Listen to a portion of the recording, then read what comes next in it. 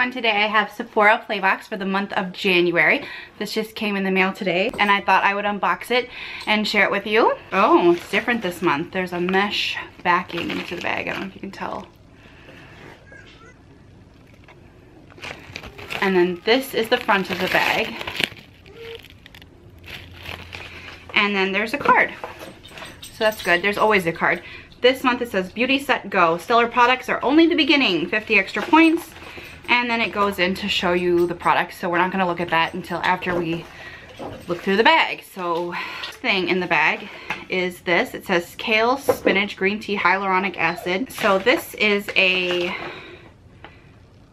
acid age prevention cream. So it's like a moisturizer. It does kind of smell slightly vegetable-y, but it's not bad. And then we got this Amore Pacific Color Control Cushion Compact in the shades Tan Blush and Almond Blush. Neither of these colors I really think will work for me, but I might try them. But not any kind of cushion compact sample I've ever received hasn't been very good, so I don't really have high hopes for this. Then there's something by Clinique, and I'm not sure what it is. Oh, it's a lipstick. I think this might be in the Black Honey shade. It's very sheer, but it is a pretty color and I think it'll be nice. Let's see what the card says about that. Yep, it says it's Clinique. Oh, it says it's almost Black Honey lipstick.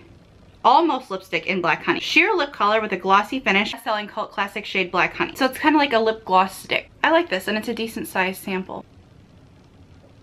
There's this. This is Way Mask. I think this is for hair. It's a treatment mask. A restorative mask helps to care for damaged hair and leaves strands feeling soft and smooth. So that might be something I like. It's a decent size. It doesn't feel very full though. I'm gonna say that. It doesn't feel very full.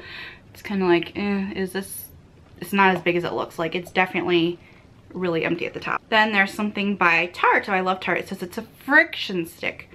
No idea what a friction stick is. Oh. I still don't. It's black or blue or something. It goes on black. What is this?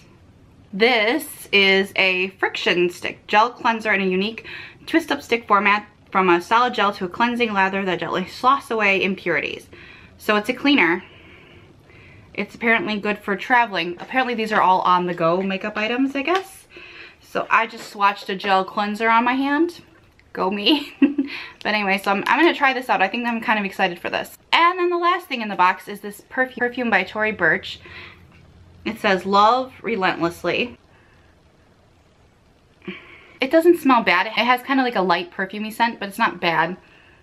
It's not my favorite either, but it's okay. So all in all, I think my favorite thing from the box this month was the lip gloss and the gel cleansing stick. And that's basically it, and maybe the moisturizer. I think this wasn't my favorite box. Last month's box was like amazing, and this month's box was just okay. So definitely preferred last month's, but this box wasn't bad. It just like last month set me up for really high expectations, I feel like, and this month didn't really hit them.